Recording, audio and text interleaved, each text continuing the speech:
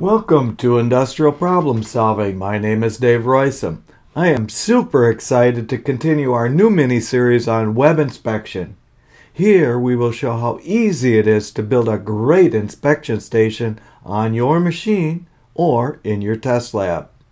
I know your time is precious, so let's get started.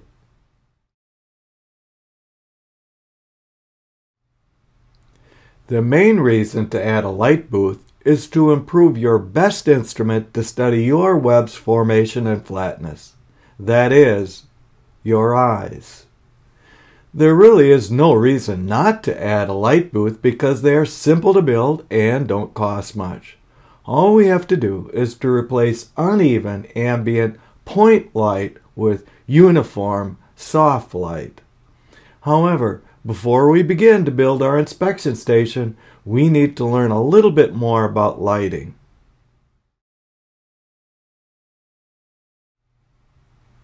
So, what is the difference between point and soft lighting, and why does it even matter? Point lights have a small spherical area and cast distinct shadows. Common examples include the sun and light bulbs. Soft light, on the other hand, has a large spherical area and is relatively uniform. An example is the sun on a cloudy day, where the clouds act as a diffuser. Photographers and inspectors alike love soft lighting. An artificial light such as a light bulb can be made a bit softer with a diffuser such as a lampshade. It can be made much softer with what photographers call a softbox, such as shown here. So, why the big deal? Well, it's all about uniformity. It is hard to see non-uniformities in your web if the lighting is non-uniform, such as dappled shade.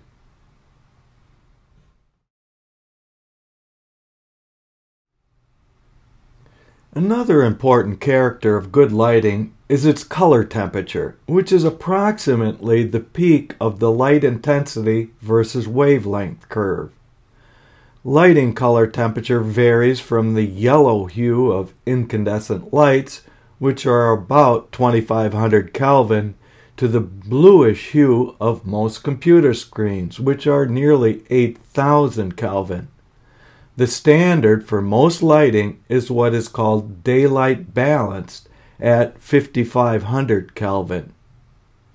The reason why this is so important is so that we see colors in a neutral and uniform way. However, unless you have a lot of training, you will not be able to see color casts of lighting or off color of your web because our brains compensate for that.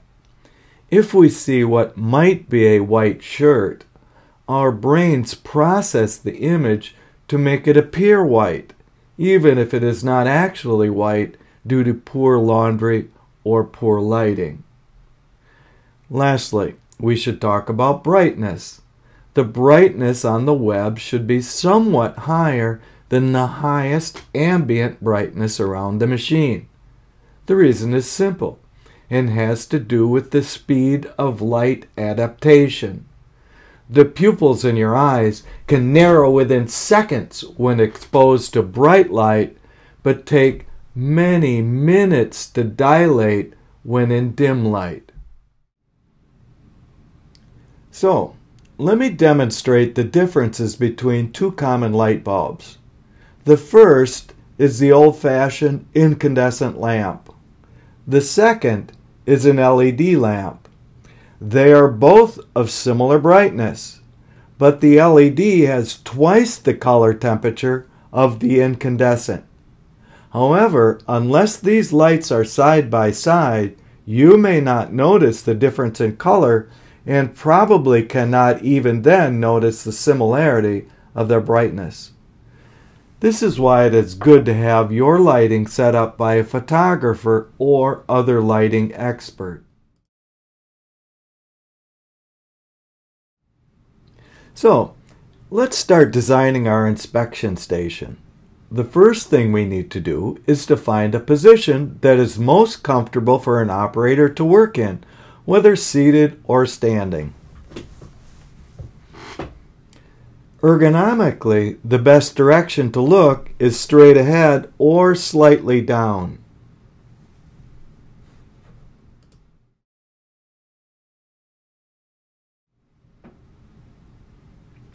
So, now let's add our lovely, soft, controlled, and color-balanced lighting. In this case, we will add 3 light sources, though you may wish to have slightly more or less depending on the application. The overhead light is most often the most useful for inspecting most defects such as contamination, holes, or off color. Just make sure that the reflection angle does not strike the operator's eyes, otherwise the visual image will be what photographers call blown out. Next, let's add side lighting, which might be most useful to inspect bagginess and other web flatness issues, especially if the operator views the web edge on instead of straight on. Sometimes the bagginess is best inspected with a light oriented along the web path and in the machine direction, and we will cover that technique in the next clip. Finally, we will add backlighting, which can be most useful to inspect formation as well as for holes. Of course, each light will be independently controlled. Of course, you are not limited to 3 light sources. Some of you may wish to add a strobe light to check for periodic defects as just one example.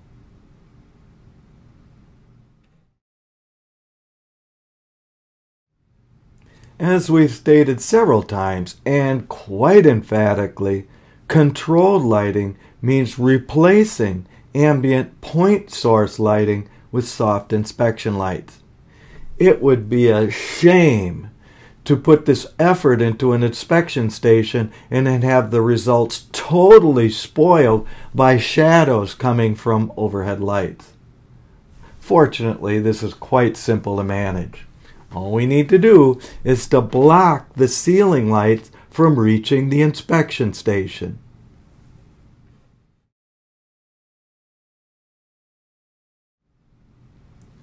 Of course, other lights and even the inspection lights themselves may need to be baffled with light shields to get the best performance from our eyes. While shields are easy to add, you may need a lighting expert or photographer to help guide you, as most of us are not trained to recognize uneven lighting.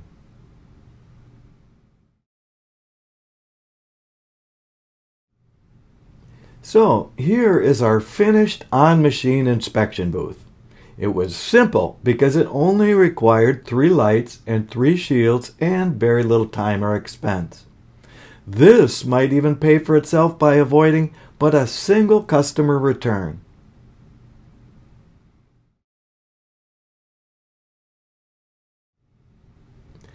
What we have outlined in this clip is one example of a dedicated on-machine inspection station.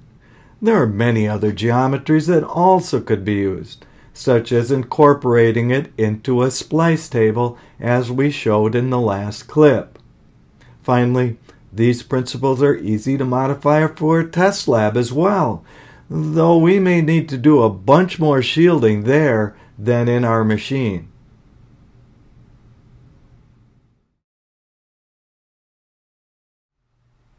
Thank you so very much for joining me in this problem solving and problem preventing series that is based on web and roll inspection.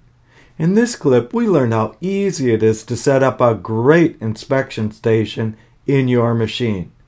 In case you don't have something like this in your machine, or in your customer's machine, or in your supplier's machine, in the next clip, we will show you how to make do with almost nothing more than a floor, a broom, and a flashlight. If you found anything interesting or useful here, please like and share. Also, please consider supporting the work of this channel using the Patreon link below. Patreons are given a special thank you gift ranging from email help to a signed copy of my latest book, the must-have 500-page Web Handling Handbook. See you next time.